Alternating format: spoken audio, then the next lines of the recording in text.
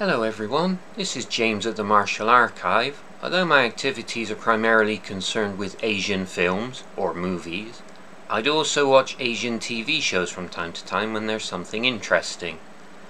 And today I'm going to talk a bit about Japanese animation, due to the Netflix reimagining of Cowboy Bebop. I've read a lot of stuff about it, I've seen videos of people saying about how terrible it is. I actually watched the show, and I'm actually watching it a second time whilst trying to order my thoughts so that I can talk about it properly. And I feel that I have some points to make that other people haven't said yet about exactly where the TV show went wrong. I think some of the reviews have been a bit unfair. I don't think it's a complete train wreck that other people are saying it is, but I do feel that it has many failings and many ways that it went wrong. So I'm going to try and express why I like the original so much and exactly where I think the new Netflix version went wrong. I'm going to assume that anybody watching this video has already seen both the original animation Cowboy Bebop and the Netflix TV series. If you haven't seen either of those yet, there will be a number of spoilers in here, some very large spoilers. So if you don't want to hear the spoilers, then you should probably stop watching right now. That said, let's begin. The first time I saw Cowboy Bebop was in the year 2000. I'd started watching Asian films in late 1994, and up until this time I'd spent all of the money that I got from my paper round and my job in a call centre on buying Hong Kong films. I was buying all of the videos coming out from Eastern Heroes, Made in Hong Kong, MIA, and picking up whatever I could find second hand at car boot sales and second hand video shops and all that stuff. And I had seen some Japanese stuff, but only really what was on TV. I was getting interested in it, but at this point I still knew very little. I'd seen some Japanese films on Channel 4. They had an Akira Kurosawa weekend where they put on Seven Samurai, Yojimbo, that kind of stuff. And as for Japanese animation, in 1995 there had been a manga week on Channel 4. Manga being the preferred English term for Japanese animation at that time. Nowadays everyone calls it anime. And that week had included Cyber City Oedo 808, the first episode of which is still one of my favourite things I've ever seen. A few years later, when I found it subtitled with the original music on it, I loved it even more. Episodes 2 and 3 are okay, but not as good. 1 is by far the best. They'd also had Legend of the Four Kings, which was so-so. They'd had on Devilman, which I really wasn't that keen on. I also seen Wicked City on TV at some point, and Akira by this time. I think Akira is very overrated. Everyone seems to say it's one of the greatest things ever made. I do appreciate the style of the animation, the cinematic quality to it. The animation was very good, but it was very serious, and it was too serious, and I didn't like the story. I just didn't find it particularly entertaining, but it was very well made. So at this point I knew very little about Japanese animation. I'd only seen those few things, and I made a friend while I was studying at Filton College. There's a guy in Filton called Dave Pace. If you ever see this, Dave, call me. I haven't spoken to you in a long time. I wonder what you're doing these days. And Dave was more into the Japanese side of things than me. He liked the Hong Kong stuff as well, but he was really more towards the Japanese side. And he was older than me, he'd seen more stuff, he knew more. So I learnt some things from him. And one day in the year 2000 I was at his house and he was talking about Cowboy Bebop. And I've never heard of it before. And somehow he had a copy of it. Don't know where he got it from, but he knew people. And he asked me, do you want to see it? So, of course, yeah, give anything a go. So I watched Cowboy Bebop, and it was, I wouldn't call it exactly life-changing, but it opened my eyes to Japanese animation. It was the best animation, not just Japanese, but the best animation in general that I've ever seen. And to this day, 20 years later, it is still the best. I haven't seen anything else since that's as good. I've watched many other Japanese animations since, and they've all been compared to Oedo 808 Episode 1 and Cowboy Bebop. And nothing has stood up to either of those since. Director Shinichiro Watanabe directed Cowboy Bebop, also did Samurai Champloo, which is good, I like very much, and Space Dandy, which is also good, I like very much, but neither of them is as good as Bebop. And although there were many other people involved in Cowboy Bebop, I think it's fair to put most of the credit on the hands of director Watanabe. I think his guiding hands were what made it as good as it is. There was some press in the lead up to Cowboy Bebop about how they'd gone to Watanabe and got his involvement, and he is listed in the credits. And I've seen an interview with Watanabe where he says basically they came and said, this is what we plan to do, is it okay? Yes, go and make it, good luck. And that was about the extent of his involvement, and he's just been praying that they're going to do something good with the material.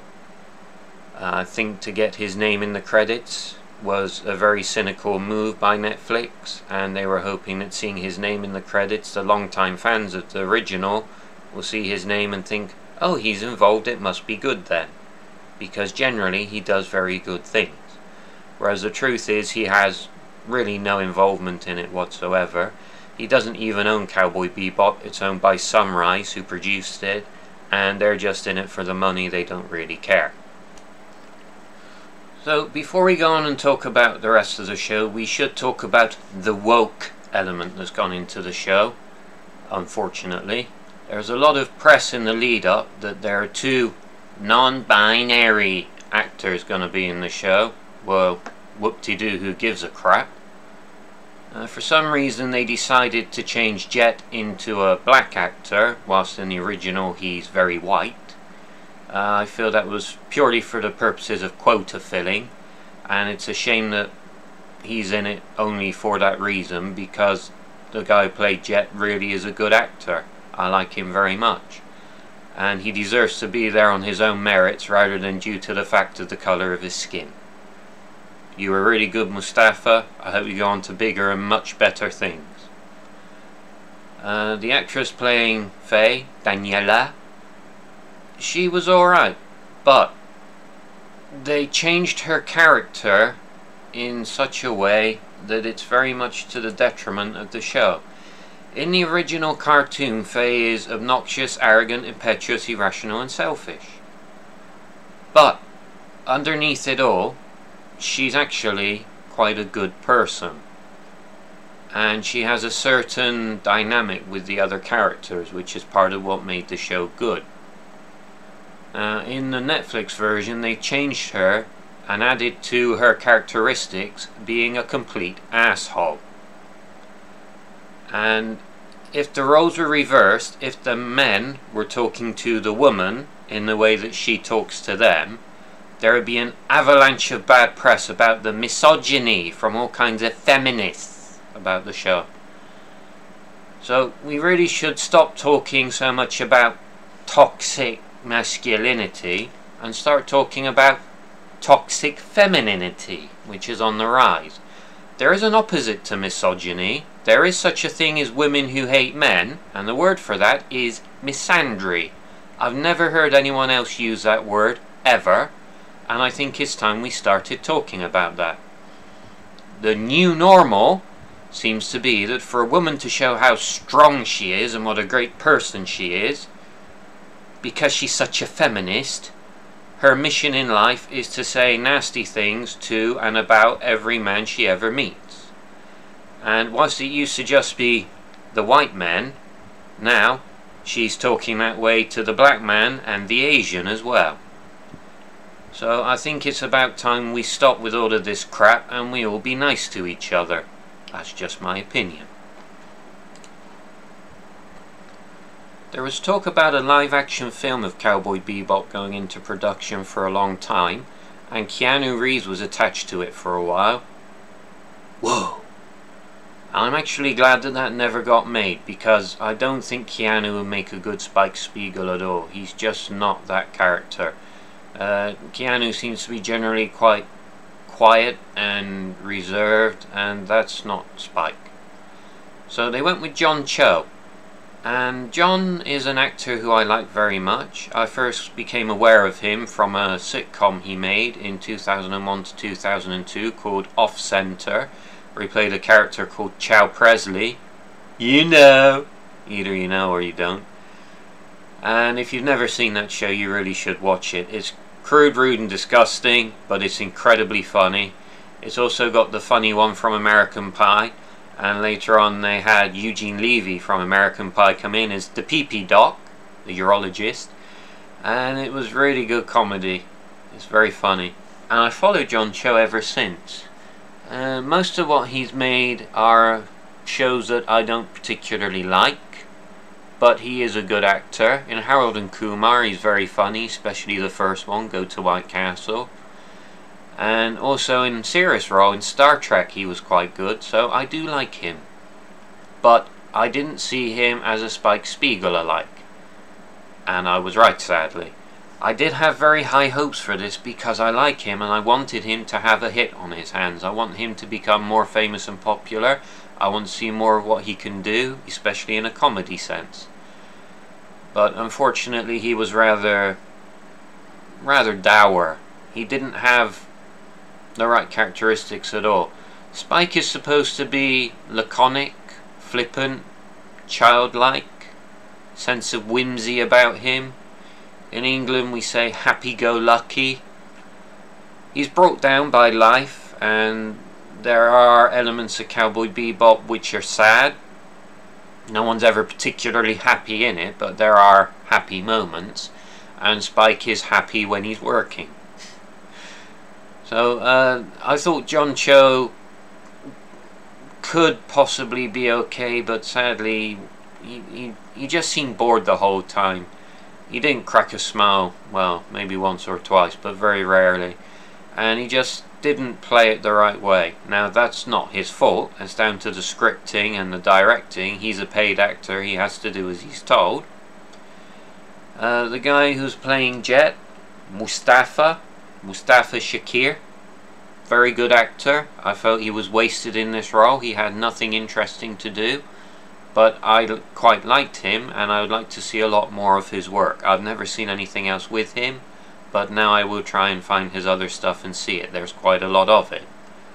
The actress playing Faye Valentine, Daniela Pineda, again, as I mentioned previously, the character is different in a bad way. I don't think that's her fault particularly. I think that's down to the scripting and the directing, and she just did what she was told to do. We should also talk about her costume a little bit. It's very different to how it was in the cartoon. There's been some stuff on the internet about it. They said that her costume, the original costume, is very impractical, especially for doing action scenes. And Daniela also made a video where she's talking about, well, I'm sorry I don't have an impractical, impossible body like no one in the world does. Yeah, alright. But that doesn't mean you can't wear the costume. Cosplayers have been wearing it for the last 20 years very happily. I think she just didn't want to show her cleavage off in the same way. Okay, that's up to you, who cares? There's been a lot of negative stuff on the internet about pervy basement dwelling people with their love dolls who are complaining about it. I don't think anyone really gives that much of a crap, frankly, but if you're going to try and copy a show, you should try and copy what's good about it. And they made such an effort to try and make Spike's costume exactly right. They looked at so many different shades of blue to make sure they chose exactly the right one and all of this stuff. Whereas when it comes to the Faye costume, they just totally changed it and no one cares. So it's like, make up your mind. Are you trying to be faithful to the original, or are you reimagining it and changing everything? And this is part of where the Netflix show falls down. It seems like they couldn't quite make up their minds. There are two ways I thought the new TV show might go. I thought they might either try and copy the original cartoon beat for beat, but make everything live action, or they could go with completely new stories which exist in that same universe. And either of those ideas are good in their own way and might have been a good show. What they chose to do instead, however, was to go half and half. And unfortunately, the half that they took from the original TV show, generally those parts are pretty well done and could be better, but they're not too bad. Everything that they've scripted by themselves they've added that's new sucks. They've tried to extend the plots to put more in there, and it's just drawing it out, trying to make it longer for no real reason. They've talked in the press about how they wanted to see more backstory. Unfortunately, the backstory that they've added is not particularly interesting. Much of it is surrounding Vicious and Julia. Unfortunately, the actor they got to play Vicious has all of the charisma of a wet towel. He was not good. Vicious has to be really charismatic, really striking, and really, really evil. And this guy is just... he's complaining about his unhappy marriage to his cheating wife over there who slept with his best friend. And all this extra backstory just adds nothing at all. The actress playing Julia is a bit better, but she's not particularly great. And they've changed her character completely. Turns out she's a conniving bitch, and she tries to kill Spike, which kind of ruins the dynamic from the original show. So we should talk about the plot of the original show a bit more. In the original Cowboy Bebop cartoon, each of the three lead characters has some incident in their past which is holding them back from having a happy life. And they're stuck in the present, in a rut, and they can't move on from that rut to a happier future until they can deal with this thing in their past. In the case of Jet, he was a honourable, good cop, did everything by the book, very good person, but he was framed for a crime he didn't commit, and he was kicked out dishonourably, so he needs to clear his name. Now, in the Netflix show, he has an ex-wife and a daughter, and so that brings part of his past into the present where it's going to stay. So he cannot move on completely from his past because that will always be there. And there's stuff in the show about him complaining that he can't afford to buy his daughter the doll that she wants for her birthday, and he has to go and see her stage performance at school, and none of that is particularly interesting. As for Faye, she had an accident. She was put in suspended animation in a coma. Medical science brings her back to life later, and she can't remember anything from her past. And she puts on this persona of being a tough, rough woman, when really she's just a little girl on the inside who desperately wants to know who her parents are and where they live. She just wants to know about her family and her past. And whilst in the original cartoon we do sympathise with her and feel that we hope she can find that, and then she can let the facade go and be a normal person again. Whilst in the new Netflix version she's such a complete asshole, it's really hard to have any sympathy for her whatsoever. I didn't care at all. In the case of Spike, in his past there is Julia, and Julia was kind of pure in a way. She got involved with the syndicate by accident. She was just a nightclub singer. She didn't do anything illegal, any crimes as far as we know, and she just fell in love with Spike, and they wanted to leave the syndicate and be happy together, but Vicious couldn't let them go. And so Julia's being kept behind, and Spike's gone off to do other things. And Spike just can't get her out of his head. He wants to go and get Julia and live happily ever after. Now in the Netflix show, she turns out to be a conniving bitch, and she shoots him. She tries to kill him because she wants to be in charge of the syndicate. And again, it's toxic femininity, strong woman who's belittling every man she meets. She'll try and kill him, and she says horrible things to Vicious when it turns around and she's not the beaten and battered wife that she seemed to be. And it's just totally ruined Spike's whole reason for being in the show in the first place. It's just, what are you going to do now? In the original Cowboy Bebop, there's this, the last episode, there's this moment where Faye talks to Spike before he leaves on his suicide mission to take down the syndicate. They've killed Julia, he has no reason left to live, and he's just going to go and take down the syndicate out of vengeance. And Faye says to him, why do you have to go? So there's this point through the series where the characters have come together and they're like a dysfunctional family. And whether it's romantic love or brother-sister type of love between Faye and Spike is unclear. That's down to you to decide for yourself. But that whole dynamic has been ruined by her now being a man-hating lesbian. And why would Spike bother to go and take down the syndicate now that Julia tried to kill him and he has no reason to love her anymore? It just makes no sense. They've ruined the story completely. And if there is a season 2, which I genuinely hope there will not be, because it's going to be even worse than the first probably, if there is a season 2, I don't know where they're going to go with it plot-wise.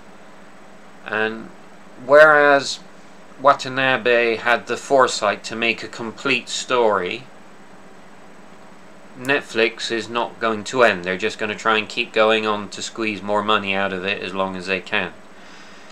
So whereas in the original cartoon, in those 10 hours, we had not 100% great. There are some things I would change about it, but it was probably a 9 out of 10. Maybe 9.5 out of 10. It is very good. Unfortunately, Netflix is more of a 2 out of 10. And they've just been trying to drag things out and drag things out. And everything that they've changed has been a bad change. Everything that they've taken away was good.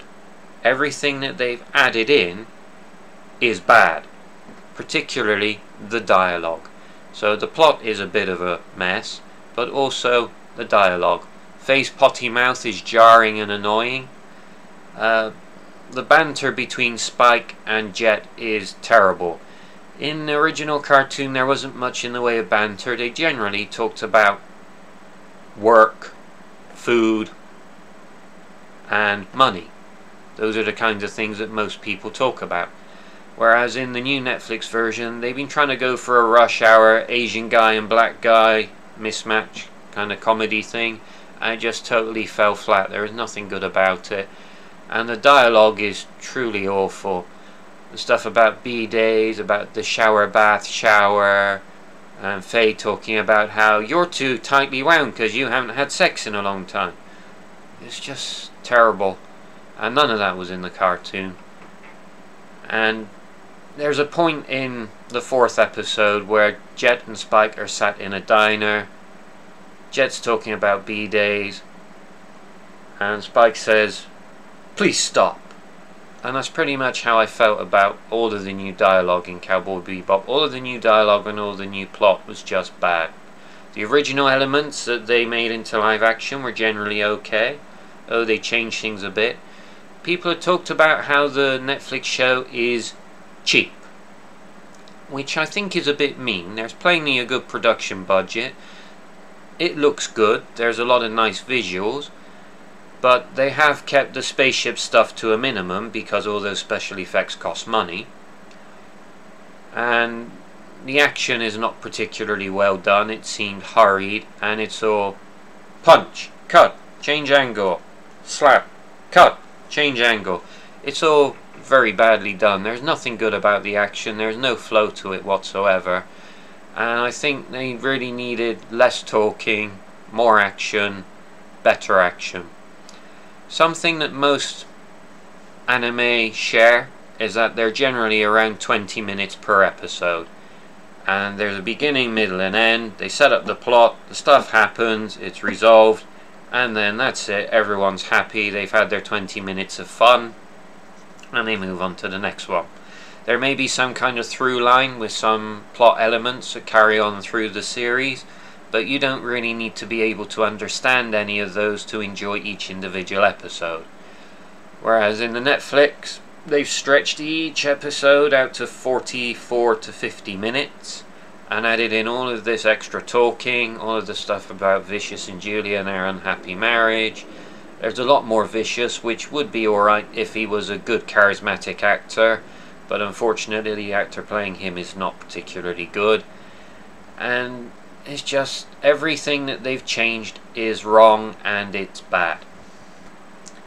If you look at the original cartoon, each episode starts with they have no money, they're poor, they can't get any good food. They need to find a job so that they can eat. They watch Big Shot, they find a good bounty, they go and they do the job. For some reason, everything goes wrong. Either the bad guy ends up dead, or they get away, or the police screw them so that they don't have to pay the money. Something happens so that at the end, they're still poor. And there's something quite satisfying about this 20 minutes setup, action, resolution, and it's just missing from the Netflix. They paid lip service to the bounty stuff, but they forget about it, and it just doesn't have the structure that the original cartoon had. It doesn't have that payoff at the end where you think, oh yeah, they got the bad guy, they're going to get the money. Oh no, they're not, and they're poor again. Which is quite funny most of the time. But Netflix just didn't bother with that at all. There's a couple of times in the Netflix where they have the ding ding ding ding ding ding ding Big Shot TV show, and I think we needed more of that because it was some good comedy relief. It was about the only thing that was even remotely funny in the Netflix version. But it just doesn't have that start, middle and end to each episode that it really needs. And there's too much backstory which just isn't interesting at all. We should also talk a little bit about the music in Cowboy Bebop. I was never particularly a fan of jazz music in the past, but then from the first time I saw the first episode of Cowboy Bebop and that theme song Tank kicks in, I love Tank so much, it's great. I listened to that so many times. And the end theme as well, the real folk blues. The version of Cowboy Bebop that Dave had Romanji subtitles over the song at the end. So I watched it many times and I learned to sing the song. It's the first time I learned to sing a foreign song just because I liked it. So I can still remember Aishite tato nagaku ni wa amarini motoki wa sugite shimata madaka koro no karobio yasano mama kazaga fuiteru kawaita hitomi de darika naite kyore, the real folk blues. I just learned it so well because I loved it so much. And there is other good music in there. I don't like every track, and some of them go on too long and get a bit annoying, like Call Me is really good, I like that. In the Rain is good, but when you listen to the full version of the song they get repetitive at the end. And the one from the last episode as well, I Wanna Be Free, goes on and on and on and on at the end. But generally they were quite sparing in their use of the music and they used just enough to make it good.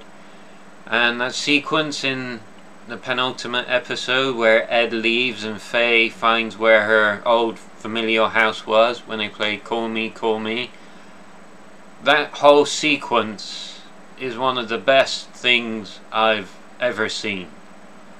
And it's hard to express why, but I rarely feel emotion when I watch films and TV. For something to give me an emotional response is quite a rarity.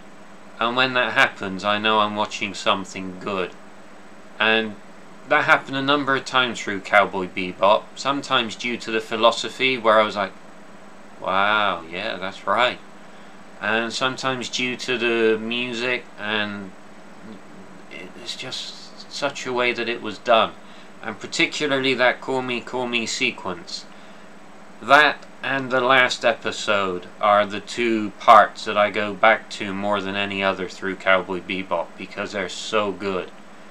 And the Netflix show, I never had a similar emotional response. And although they got Yoko Kanno back to do some new music, the new music is not particularly good.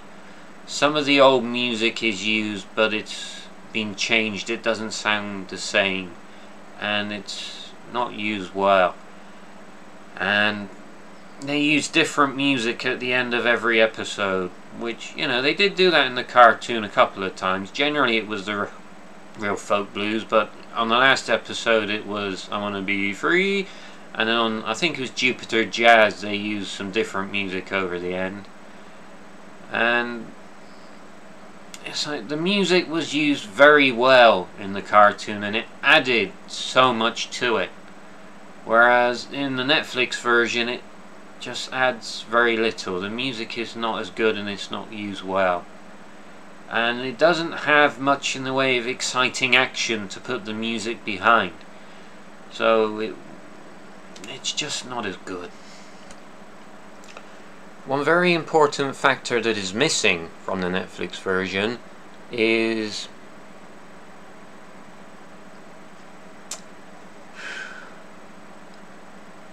the stillness, the quiet parts. I've seen someone on the internet write about ennui, which is the feeling of listlessness, of not knowing what to do with yourself. And it's real life. Something that is very good about the original cartoon is that feeling of realness. There's a cinematic quality, like Akira had, to everything that they do in it. And unlike most Japanese animation, which is made for kids, like Dragon Ball, One Piece, all of that silly magic power stuff, card captors, all of that, a lot of it is plainly made to entertain children, whereas Cowboy Bebop is made for everyone, but adults will get more out of it than the kids probably. There is that one moment in the episode with Gren where you see his in the shower, and that is kind of not child friendly, but apart from that it's a pretty child friendly show and everyone can enjoy, which Netflix has ruined with Faye's potty mouth and the sexual content that we won't go into right now a couple of times. And that feeling of ennui is very important to the cartoon. And like I said, Jet and Spike talk about money, food, work. Even though they're cartoon characters, there's something so real about the way it's done. That's what real life is like. And real life is rarely happy. And Spike has a job that he enjoys doing. He only smiles when he's working, mostly. So he enjoys the work because there's something unreal about that. But the real life, the reality of being on the Bebop, being bored a lot of the time, that's just the way things are. And I wouldn't call the original cartoon happy at all. We feel happy watching it because it's entertaining, but the characters throughout the show are not really happy. A lot of bad things happen to them. They never got good food, they never got any money, they can't enjoy their lives. And even the ending, most things have a happy ending. Cowboy Bebop's ending is actually in a sense happy. Right, big spoiler, if you're still watching but you don't like spoilers, then don't listen. At the end of the cartoon, Spike goes to take on the syndicate, and he comes down the stairs, face plants into the ground, and the camera pulls away as his motionless body lies there, and we go up to the clouds, and there's that song, "Wanna Be Free." And the director Watanabe said in an interview, "Well, I never actually said that Spike is dead. He might still be alive. He might just be having a rest." And whilst that is true, I like to think that Spike did die at the end, because it's the best ending. Even though it's sad that he dies, in a way it's happy, because he's released from this unhappy life, which he thinks is all just a dream anyway, and he can go and live happily with his beloved love Julia up in the sky somewhere. So it is kind of happy.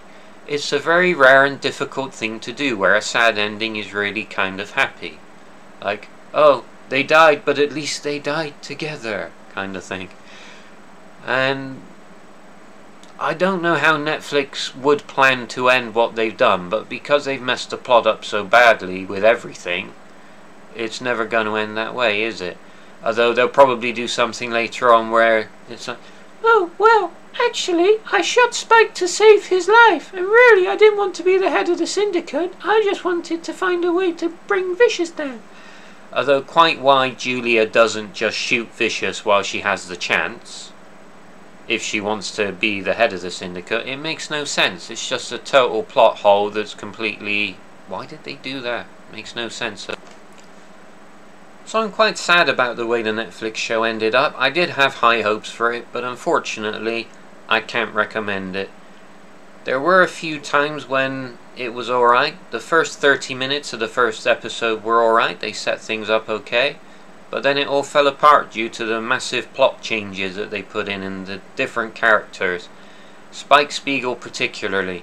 He's supposed to be kind of childlike. He doesn't take anything seriously. He's laconic. He has a sense of whimsy about him.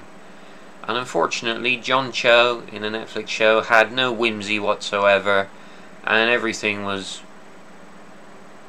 serious. He just looked bored. It wasn't good. So unfortunately, I can't recommend the Netflix show. If you haven't seen it already and you're in two minds, should I pay for a Netflix subscription just to see that? I wouldn't bother particularly. Netflix does have the original Cowboy Bebop cartoon though, if you've never seen that, and that would be worth subscribing to see that. If you've never seen it, you really should. It's still one of the best cartoons ever made. If you like that, you might also appreciate Shinichiro Watanabe's other works. As I mentioned previously, Samurai Champloo is about a girl in Edo era Japan who's with two Ronin samurai, one of which is kind of a rough animal, the other one of which is a very honourable and respectable man. They're two samurai of very different types, and she forces them to help her try and find the samurai who smells of sunflowers. It sounds silly, but it's kind of cool. The other one being Space Dandy, which is a very crazy, outrageous space adventure with a lot of stuff in it makes no sense, but that's kind of why it's good and fun. You might like it, I don't know. So those are worth a shot. I would recommend those instead of the Netflix Cowboy Bebop, which is sadly rather a disappointment. Thanks for watching. Please like and subscribe. That's all from me for today. Bye for now, everyone. Have a nice day.